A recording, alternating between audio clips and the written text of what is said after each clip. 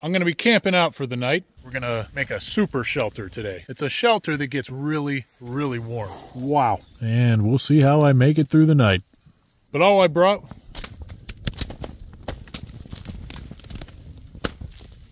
That felt good. Right down my neck. But all I brought today for sleeping is a wool blanket and a cheap sleeping pad. So I'm going to be relying on this shelter to keep me warm all night.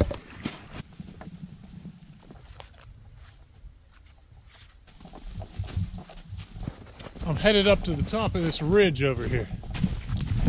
Whoa, a little steep. I'm up around 2,800 feet in elevation.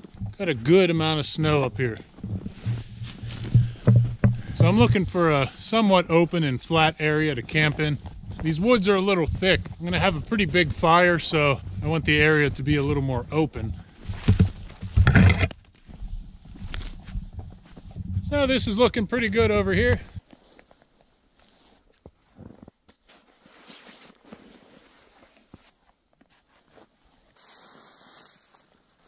Some plastic sheeting and a Mylar space blanket. This you could get at Lowe's, Home Depot, or Walmart, a few bucks. And this is just a cheap Mylar blanket. I got this at Walmart for a few bucks too. But using these together is gonna make me a really, really warm shelter.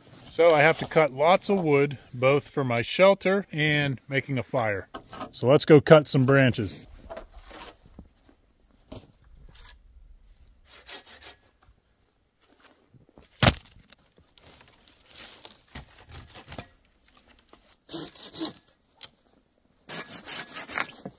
Corona razor tooth. This thing cuts like a champ.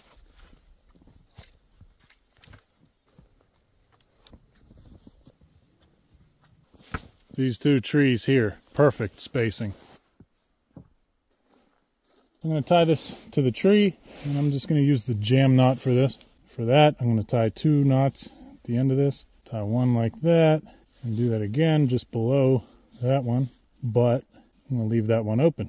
And I'll take the other end of my line, pass it up through that open knot, tighten it. Now it'll act like a zip tie. And then I'll tie a stop knot to this. If you don't tie a stop knot, it's just going to work its way loose real easy. There you go. That'll stay in place. And then I'll do the same at the other end. Then I'll take some sticks, lean them up against this one. Then I'll saw these ends off. So this doesn't have to be too pretty. It's mostly just meant to be a survival shelter that you can throw up real quick. I'm not in a survival situation today, but if I were, this is how I would do it. I'll tie each one of those just so they don't shift around too much.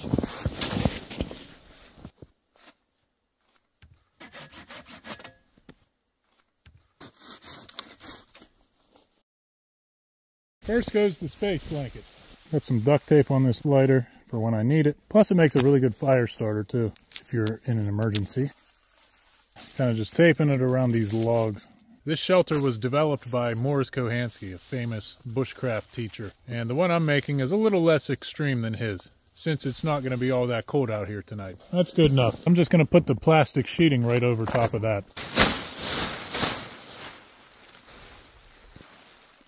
Then the sides will be open, but I'm going to cinch them shut a little bit, but still let some air in. At the bottom, I'm just going to pile snow on it. I'm hungry. Let's get some snacks. It's already getting dark. I didn't realize how late it was. Got my food bag here. That's where I keep all the goodies. Flatbread. It's very packable. Got some avocado and hummus.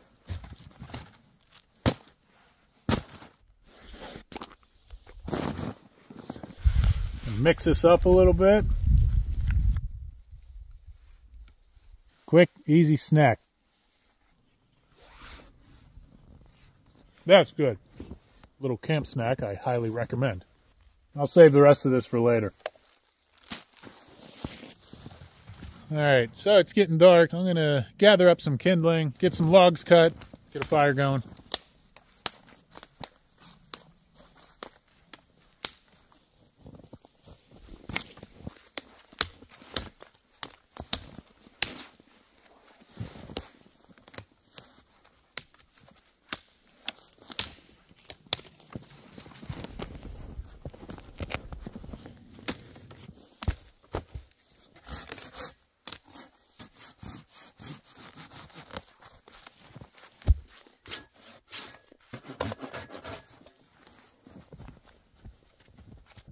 So I have the front of the shelter here, and I want to build my fire fairly close to it, probably about one big step away from it. So I want the heat of the fire to radiate inside of that tent pretty good. I want it close, but not too close. Stopped snowing for a while, now it's really coming down. Let's get this fire going. I'm gonna make some feather sticks.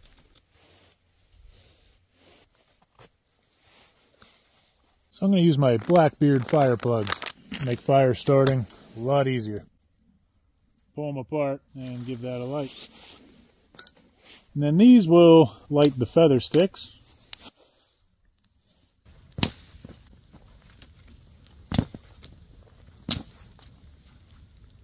Also, you don't want the wind to be blowing towards your shelter. Got another log here, throw on. Now we are going to need a lot of firewood. And I got to cut some pretty big logs too, because I need this fire to last all night long.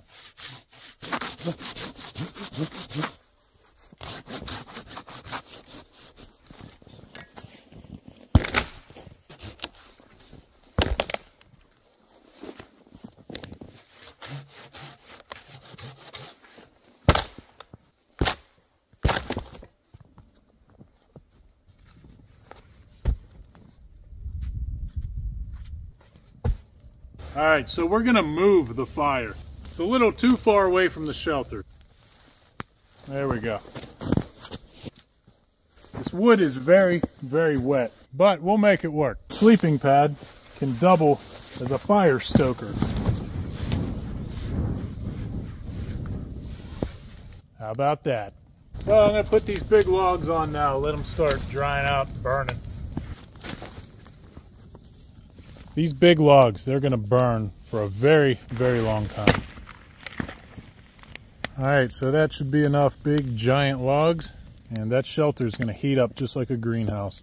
And for the sides of the shelter, they were open. I just poked a hole through both sides of the plastic sheeting and tied them off. Or you can use duct tape for that, but you still want to leave a little bit of an air gap, just so you're getting fresh air. So let's climb into this thing. Put my sleeping pad back in there. It's probably a little too hot in there now, but I want to see what the temperature is. Wow, it is warm in here. It is like a sauna in here. This Mylar space blanket is reflecting the heat down towards me, and this plastic sheeting is trapping all the heat inside of this thing like a greenhouse. I almost feel like I'm summer camping. I got to start taking these warm clothes off. The only issue in here is going to be condensation, but as long as I don't touch the walls, it's not going to be a big deal. The thermometer is reading 100 degrees in here. There's plenty of fresh air coming in too. I can feel a breeze coming in every now and then, and it feels good. It's not very often I wish for a cool breeze in January. Well, I got to get out of here and let this fire die down a little bit. So I'm going to cook some food. I have some Angus dogs I'm going to cook. You can see there's some condensation here. That should just drip down all the way to the bottom. Let's get a hot dog stick shaved up.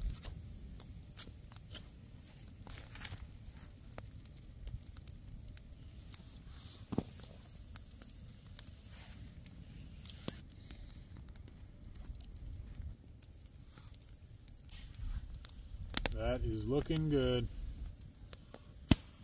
Good stuff. All I know is I am going to stay nice and warm tonight. I'm going to have some more of this hummus. All that wood cutting really made me work up an appetite. This is good.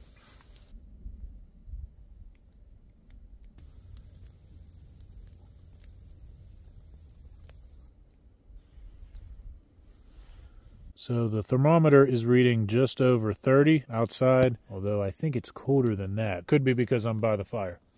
Get my wool blanket on. It's nice and warm in here. It's not too hot. Now that the fire died down a little bit. Up high, it's still kind of hot, but down here, it's very comfortable. So it's reading about 65 degrees in here. Now in more extreme conditions, you can build a raised bed and get up higher in one of these shelters where all the hottest air is, but it's not cold enough out to justify doing that tonight. So I'm gonna go to bed. I'll see you guys tomorrow, and we'll see how I make it through the night. It's morning. Fire's still smoldering. It went out for the most part, though. So it stayed nice and warm in here for most of the night. It's a little chilly in here now, though. It's a little over 40 in here. So, still not bad. Halfway through the night, I had to get up and fix the fire a little bit, add a couple more small logs. So, it wasn't a bad night at all. When it was warm in here, it was really nice. So, I'm going to get up and cook some breakfast. I'm going to fix this fire up a little bit. Get it going again. Well, first things first, I need some coffee.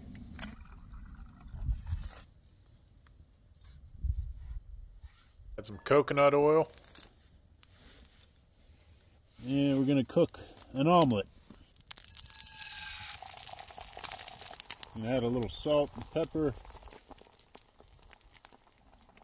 Yeah, we're going to melt some cheese in there and my Angus dog.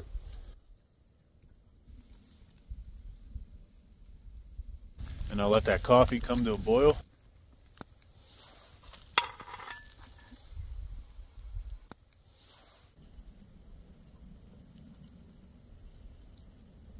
That's a good omelet. Coffee's boiling. I'll let that boil for a little bit, about a minute, and then I'll take it off.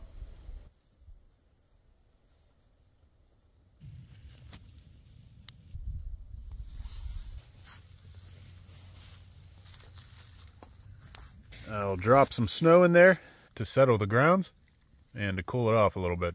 Best part of the morning, the coffee.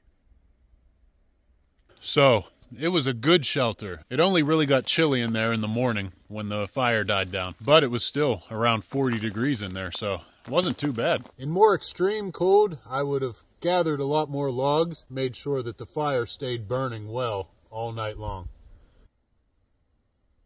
I'm going to be trying to do more camping, long-form content like this. That's what a lot of you have wanted, so that's what I'm going to try and do. So, subscribe for more videos and join me next time. Thanks for watching.